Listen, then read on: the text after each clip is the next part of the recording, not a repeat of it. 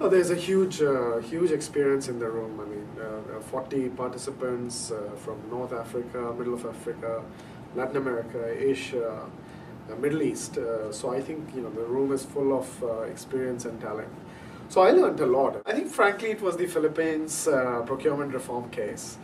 I mean, I would not normally associate procurement reforms with communications. That is because procurement is seen as such a technical area. And if you ask people, a lot of them don't even clearly understand, laypersons, that what procurement is about. But this case study, in a very systematic way, helped us to see that when you have a very difficult reform, such as getting goods and values through procurement, which happened in Philippines, and how communication could unblock that reform.